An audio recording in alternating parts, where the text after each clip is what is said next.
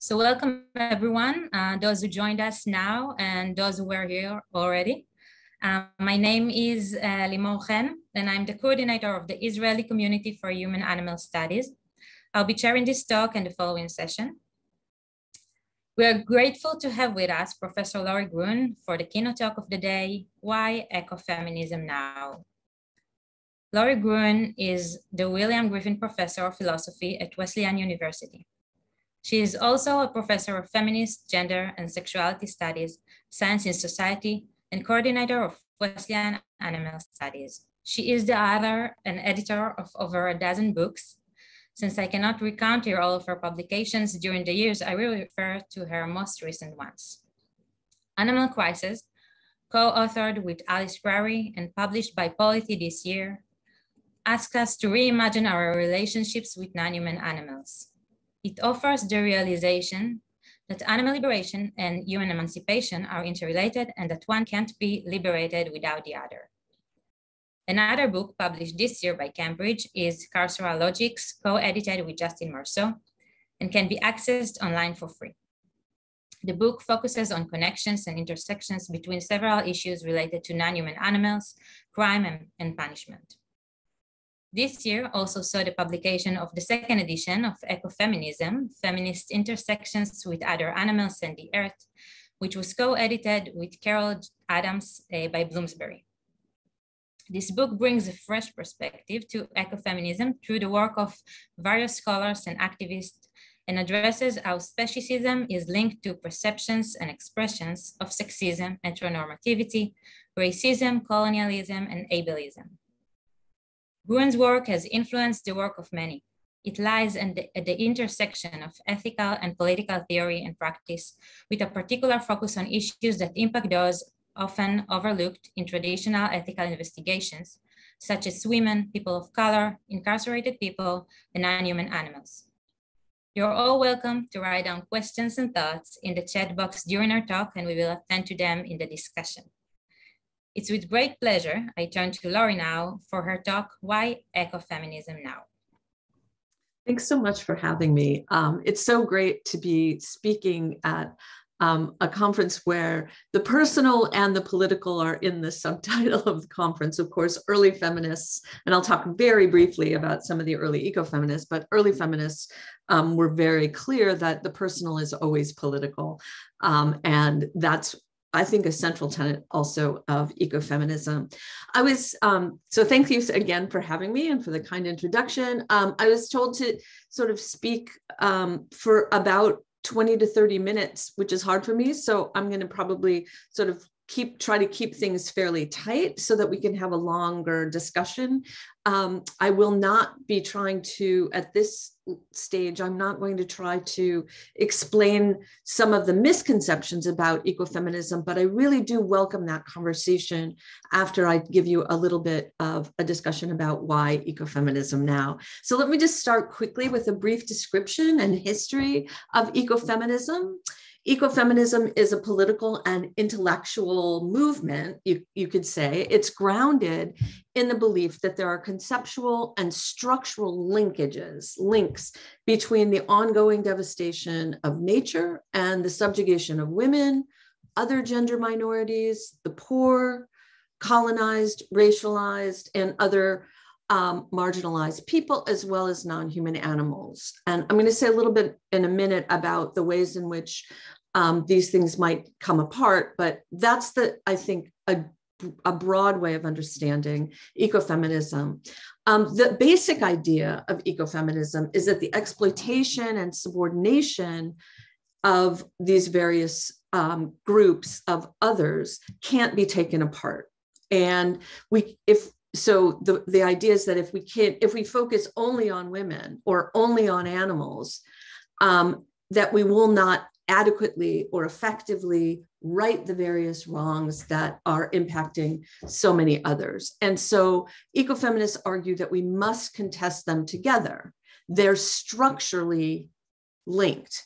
And by structurally, I don't mean what other people tend to mean, or some people tend to mean, that there are these structures that exist, that there are institutions that exist.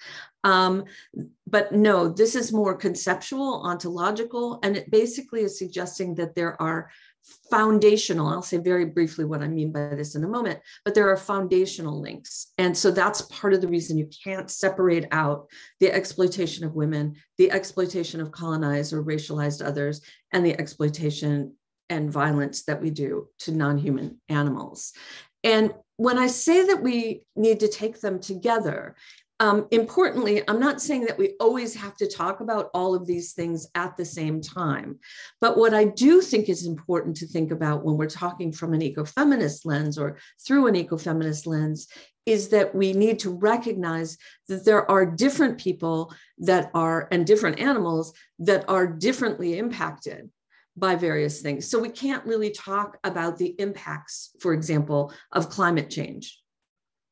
They're going to be very different for different communities. We can't talk about the impacts of a certain kind of extrapolation of certain kinds of resources that are going to disproportionately impact others. So the idea is that not that we have to constantly bring up racism and sexism and ableism and colonialism, all of these horrors and speciesism. We don't have to always bring them up in everything we do, but they always have to be in our minds when we're speaking about these quote unquote general crises and problems that we're facing. So that's what I mean by that.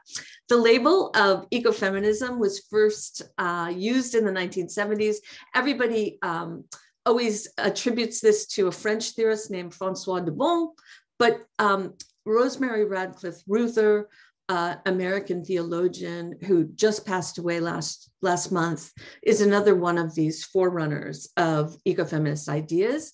Basically, what the early ecofeminists were doing was looking at the women's movement at the time in the 70s and looking at environmental movements and noticing that there was a lot of connection and overlap. And that was kind of the first step towards a kind of ecofeminism that gives sort of theoretical expression, if you will, to a variety of different kinds of activists.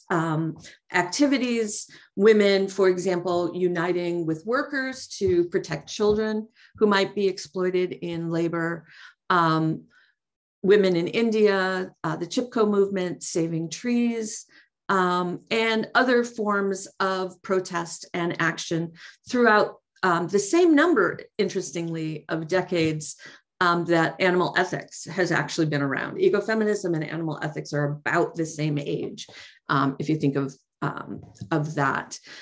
Although obviously people were making connections about ethical and unethical use of animals, as well as the destruction of the environment and women's subordination before the 1970s. But this is when it really got named.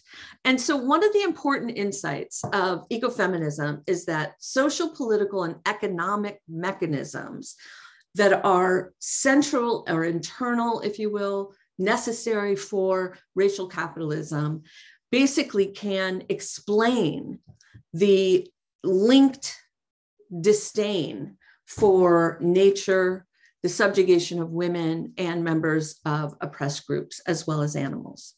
So ecofeminists respond to environmental destruction and these interconnected oppressions by calling for a restructuring of our relationships with other animals, our relationships with the rest of nature, and of course, our relationships with each other. So that's a very brief description of what ecofeminism is. What I'd like to now talk about are three strands or streams or versions or commitments of ecofeminism. Sometimes they're called strands, sometimes they're called streams, but I think they're actually commitments. And I do want to say that ecofeminism is a very diverse umbrella term.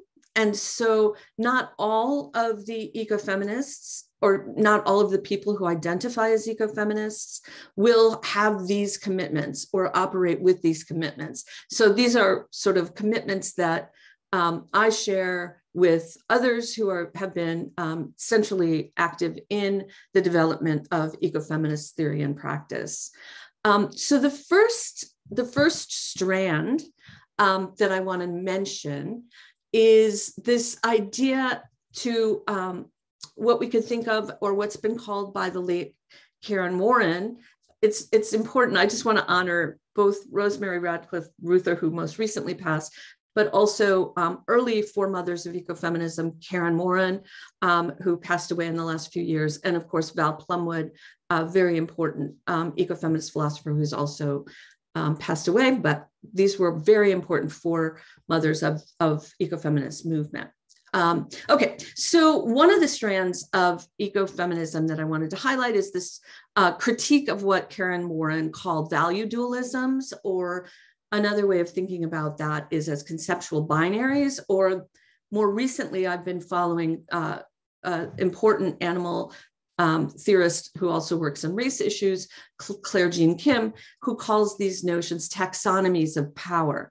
So what am I talking about when I'm talking about these ideas? So we all are familiar with sort of this notion that nature is opposed to culture, or culture is opposed to nature. And there's a binary that's been very criticized over the last couple of decades between there's men on the one hand and women on the other. And then there's also ideas of human on the one hand and animal on the other. These are the kind of value binaries that are at issue when we're thinking about an ecofeminist analysis. These binaries and their value binaries, or you could think of them as hierarchies really, they put certain people, certain humans on top of other humans, on top of other humans, on top of all other animals. And even within animals, there can be a kind of value distinction that's often made. You might have heard recently about the case of the Non-Human Rights Project that brought Happy, a case of Happy, an elephant, to the courts to try to name Happy a person. And part of the argument for making Happy a person is that she's smart, she's autonomous, she's got all the capacities of the human beings at the top of the hierarchy. And that's going to mean that some beings like fish, octopus, maybe other animals are not going to be in that top of the hierarchy. So I'm not going to be, I don't have time today to get into some of my critiques of these hierarchies, but one of the central issues that's important for ecofeminist thinking is that these hierarchies are damaging. They're structurally important for the maintenance of a system that keeps particular others at the top and subordinates the rest of us. So part of what ecofeminists are interested in doing is not just analyzing these taxonomies of power or these value binaries or these value dualisms, these hierarchies, but actually so to try to make them visible to us so that we can reimagine what more just and egalitarian and fair relationships might be like. One of the central sort of nodes, if you will, in these binaries is the inflated role that reason has played. So another binary that's familiar is between reason and emotion. And reason plays a very specific kind of role, an elevated role in law, in policy, in social arrangements more broadly. And it's also played a very important role in animal ethics and animal activism too, even though the philosopher Jeremy Bentham said the question is not can they talk or can they reason, but can they suffer? And suffering is an important feature of animal ethics. One of the central problems is that reason still becomes this really elevated capacity that we have to show that other animals have. And I believe that this is a false opposition, and many ecofeminists, including Val Plumwood, have argued that that conception of reason is problematic. I talk about this in my work on entangled empathy, but essentially the idea is that when we have that conception of reason, what we end up doing is truncating this process of engagement that always involves also affect or emotion. And so one of the things that ecofeminists are very keen to do is not to reject reason. That's not not what's happening in this, in the ecofeminist sort of project, but rather to reconceptualize and re-envision reason as it works together with emotion so that it provides a tool for discerning the range of problems that we confront. So if you can think about it, we is an issue that we'd have to challenge, but traditionally what's happened is reason gets elevated above emotion and emotion gets cut off from reason. By cutting reason and emotion off, by making them into a binary, we end up losing a lot of the value that we can gain by including and recognizing that our discernment of moral problems and our ability to solve those moral problems fundamentally depend on us bringing reason and emotion together, that we need to think about reason and emotion together to discern and develop our sensitivities to the moral problems that we face, the ethical problems that we face. In addition, reason alone is not going to motivate any action. We need to have both the process of reason and emotion so that we can accurately discern the problems that are before us and act to change them. And so part of what I'll mention in a moment is that part of what we need to discern is the value of the lives of other animals. And one of the difficulties of recognizing and appreciating and discerning this value is that when we just use reason, we're not using our full capacity to understand, let's call them non-linguistic others, others that aren't going to be able to tell us what might be on their mind.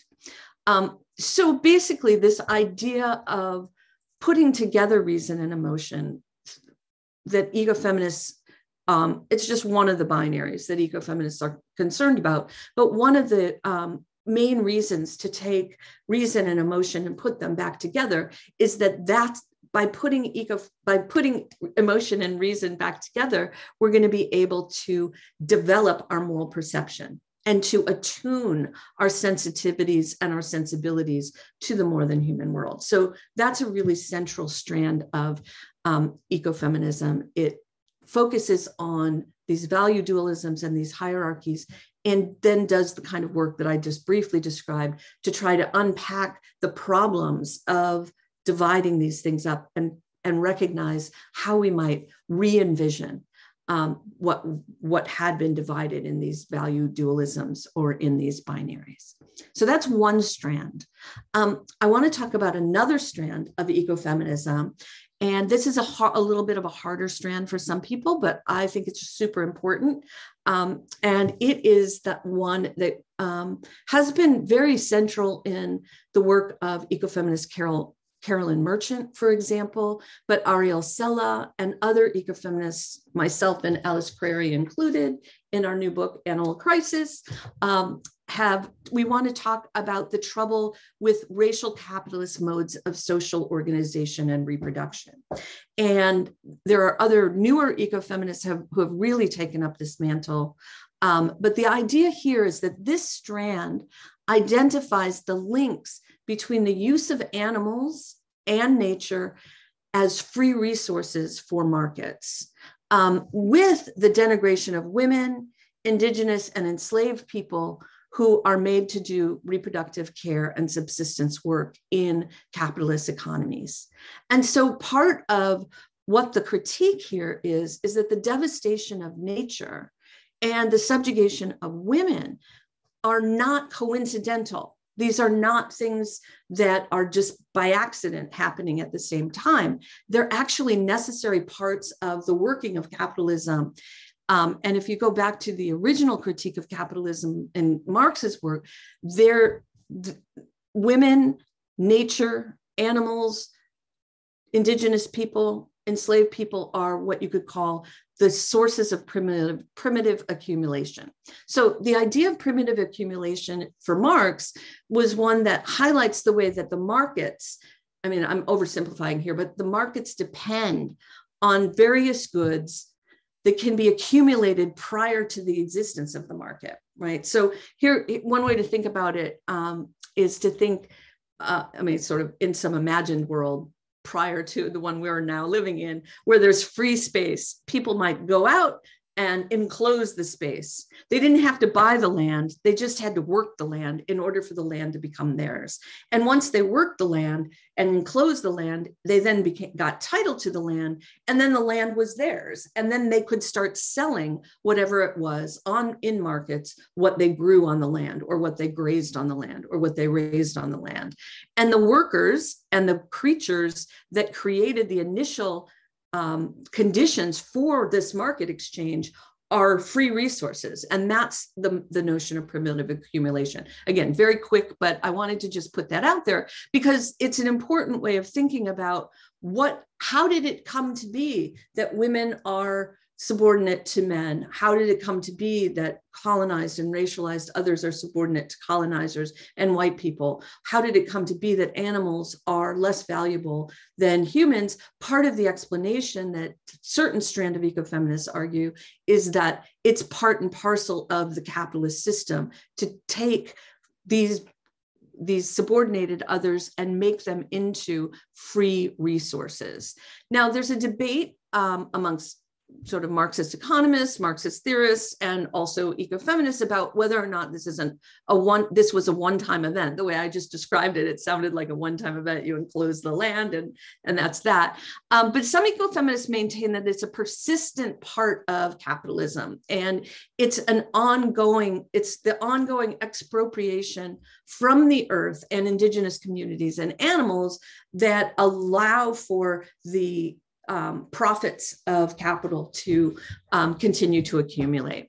And part of the critique from ecofeminists is that this is also happening in the realm of go back to the personal and political, the divide between the personal and the political that's central to capitalist economies as well. So in the reproductive sphere, in the caring sphere, in the domestic sphere, and we know about this, women's labor is not valued.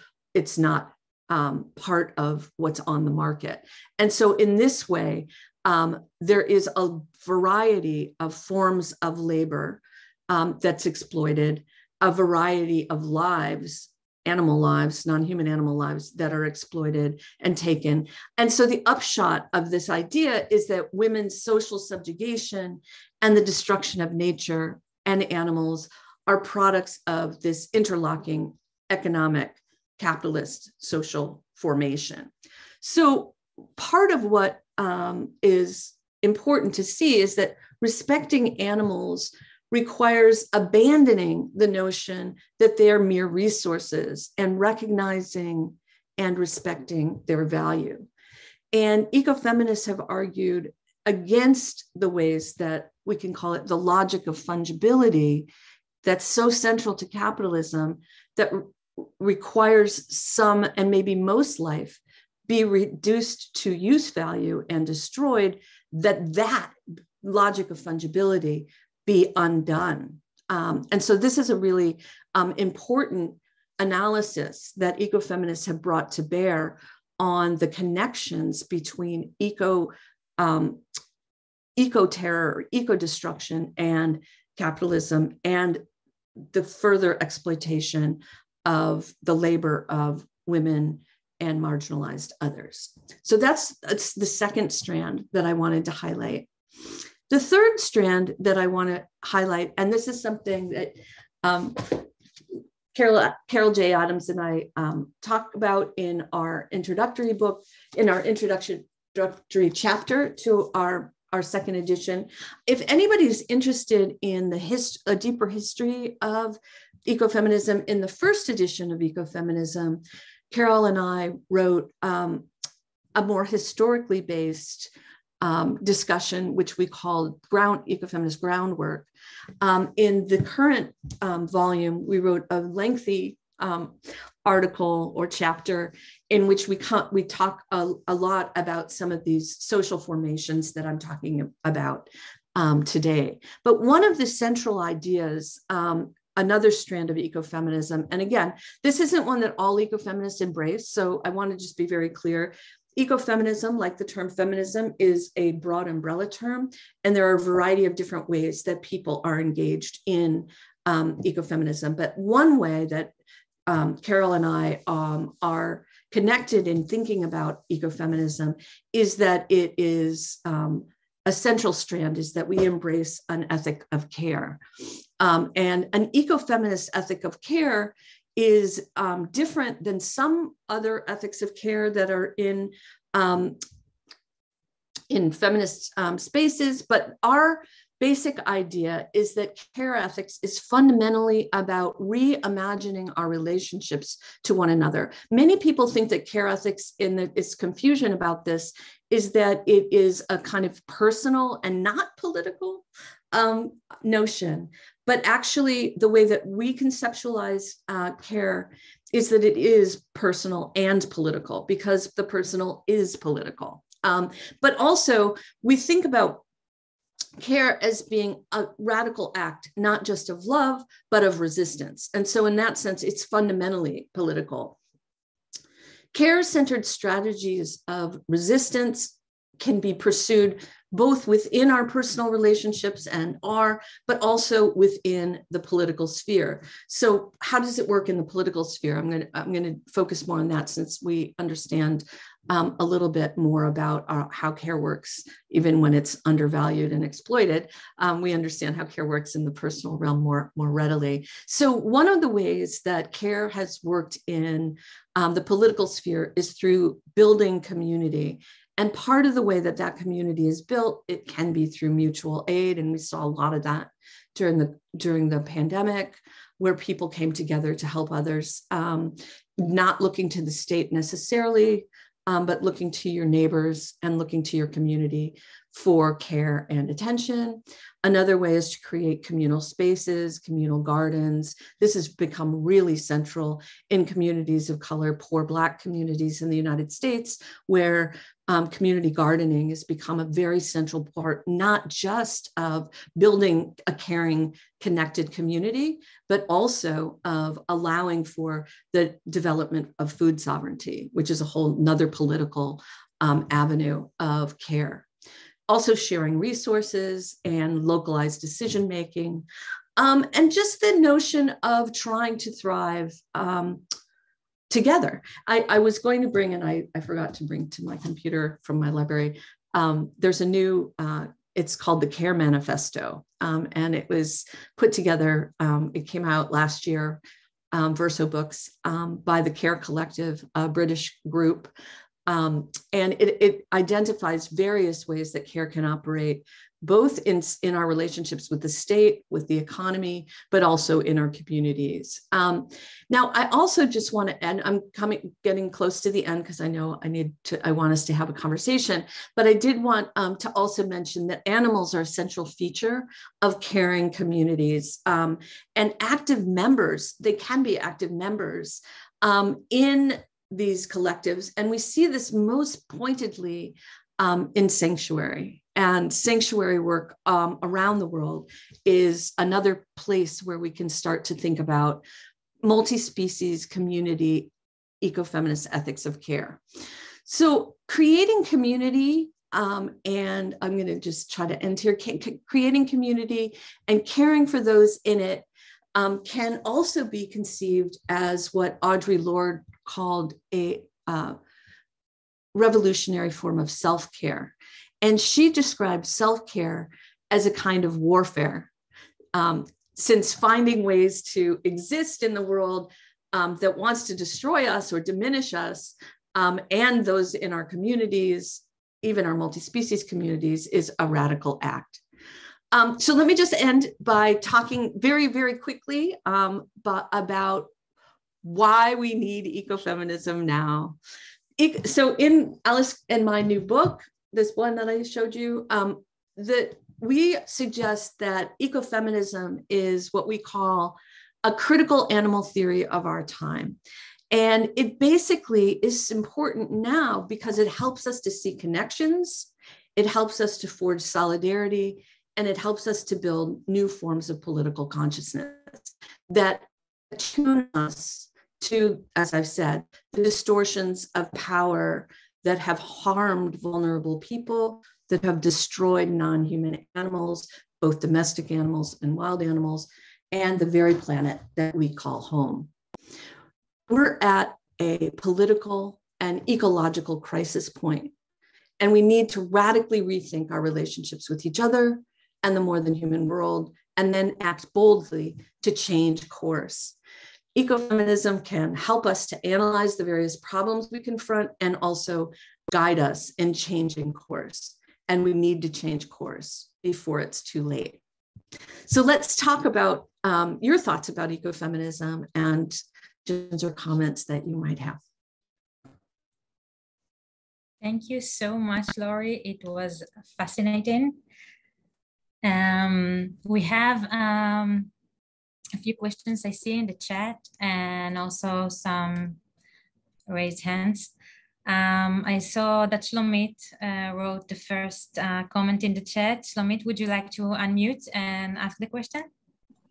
Yes, thank you very much. Laurie, thank you very much for being here with us. It's a great honor. Your talk was wonderful. And I was wondering, because, you know, my students keep asking me all the time, what this thought of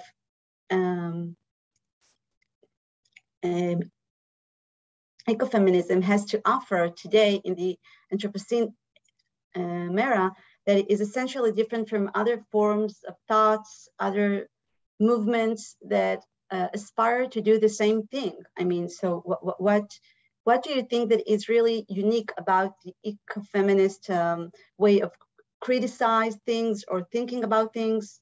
I would really appreciate your thought about it. So I think that I'm sorry, I somehow got kicked out and then got put back on. So I don't know what happened earlier. It could be my connection. Sorry about that. But I think I understood your question more generally, which is why is ecofeminism sort of distinct from some of the other movements that are trying to link these connections? And I think we get a good answer by thinking back to what Jeff Sebo said yesterday in his talk. It isn't possible from an ecofeminist perspective to think, oh, let a 100 flowers bloom. We can't have conservatives that want, or racists or others who want to say, okay, we're just going to focus on this right now. This is what we're going to focus on. What ecofeminist is doing is digging at the roots. And you think about it in terms of a very organic kind of idea. We're looking at the roots, both of the political structures, but also the ideological structures that are set up to do exactly what they're doing. So making changes within those structures isn't going to get us very far. Now, that's not to say it's not going to improve animal welfare in the short term, or it's not going to improve human welfare in the short term, but it's going to keep a destructive, violent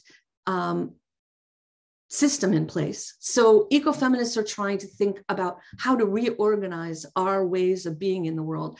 And for a long time, 30, 40 years, it seemed like that was just too radical, too different. We can't, but we're really at a crisis point, and rethinking is a central idea. So I think that's one way I would answer that.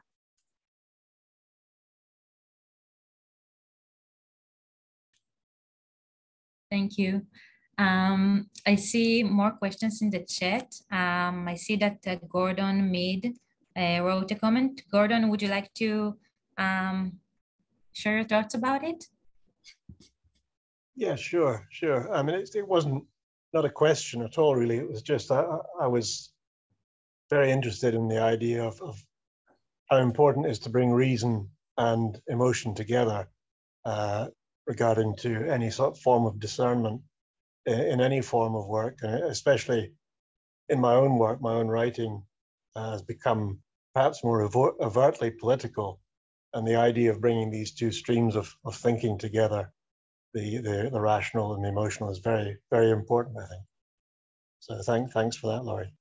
Yeah, and I think I also want to say that one of the things that Alice and I talk about in our new book is how important it is to use art, poetry, film, literature to sort of heighten our sensitivities and our awareness. And stories of particular animals and their flourishing and also their demise can also be very moving. And in one of our chapters, each chapter is motivated by a story of a particular animal or group of animals. And in one, we talk about octopus and our octopus's teacher, or my octopus's teacher, that film, and the ways that this kind of discernment and attunement brings together reason and emotion to help us revisit and reframe and revision what our relationships with others might look like. So thanks for that, Gordon. Yael? Yeah, thank you so much. I wonder about the percent of the eco-feminist activists who are engaged in animal rights activists and who believe in it. Because I will tell you why. I'm a biblical scholar, and there is a project, the Bible's Earth. It's a kind of ecofeminism, and they wrote, one of them, the main person there, wrote favorably about fishing and hunting. Hmm. Yeah, as I said, there are various strands of ecofeminism, and there is a strand of ecofeminism that really doesn't take non-human animals seriously at all. And that's a particular strand that goes back probably to the 80s and 90s, in which, and this is very similar to feminism, a certain kind of liberal feminism, a lean-in feminism. We women can do things as well as men can do things, that kind of view. There is a kind of ecofeminism that is like that. But as I was talking about, not all ecofeminists are like that, believe that we don't have to attend to animals. And as I said, Carol and I in the volume, the old volume, talk a little bit about that tension historically. I believe now that there are more and more people who are in the either material feminist world or ecofeminist world who are thinking that you can't exclude non-human animals. I think that in the earlier days that was true, but I think that that's very difficult to justify today. I see so many hands. I'm going to just not talk. I'm talk too much, so I will let other people talk. They came to hear you talk. Ondine, do I say that name right? Your name yes. Right? Hi. Thanks so much, Laurie. I really appreciate all your work. I'm my second year into a PhD and been reading a lot of your books.